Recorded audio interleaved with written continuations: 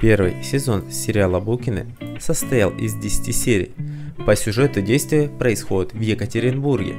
Когда-то Гена Букин был настолько знаменит, что скульптор Виктор Масиелев создал памятник весом в половину тонны и ростом в 2,2 метра.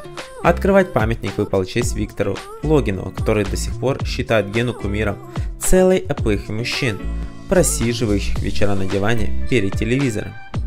4 года назад Наталья Бочкарева оказалась в центре скандала. В сеть попала информация о ее задержании сотрудниками полиции. У женщины были найдены запрещенные вещества, свернутые в купюры. Неизвестно, чем закончилось дело, но актрисе удалось избежать тюремного заключения. Вы наверняка с огромным нетерпением ожидаете даты выхода второго сезона данного сериала, премьера которого уже назначена на середину декабря 2024 года.